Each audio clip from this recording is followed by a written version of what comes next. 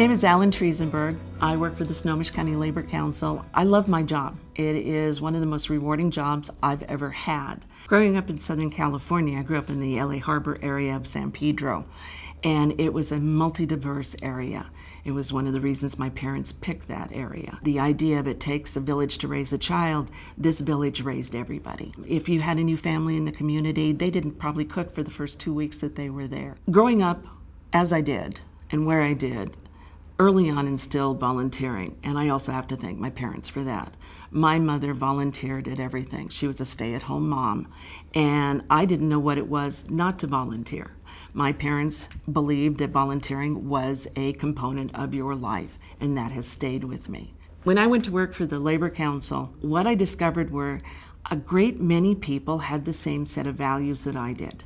Volunteering is something that they did without consciously thinking about it. Allyn plays a central role in coordinating a whole variety of different projects that happen under the auspices of the Snohomish County Labor Council, from our community service programs that we're involved in as delegates organizing our monthly meetings that we take place, to the Workers' Memorial that we have once a year here in Snohomish County.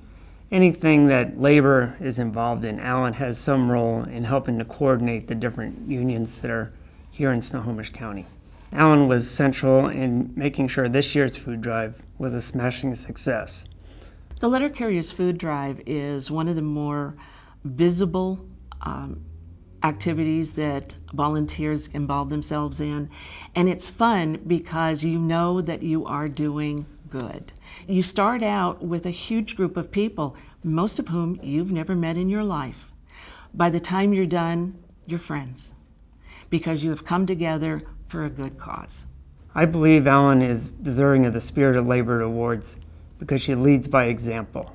Her commitment over the last 10 years that I've known her shows that her commitment to improving the lives and working conditions of working families here in Snohomish County. When you look at the issue of hunger in the community, it seems overwhelming. And what I always tell people is this. I use an analogy, and the analogy that I use is that of a pond. That if you take a pebble and if you drop that pebble in a pond, it causes little waves. And it starts out as concentric circles, but it grows. And you are going to make a difference. That pond will never be the same. One can of food can make a difference. A case of food can make a big difference. I see no time in my life when I will not volunteer because it has made me a better person. I enjoy it. And when I get up in the morning, I know that as that little pebble, I'm still going to make ripples on the pond. It's going to change the shore. It's going to aerate the pond. I'm making a difference.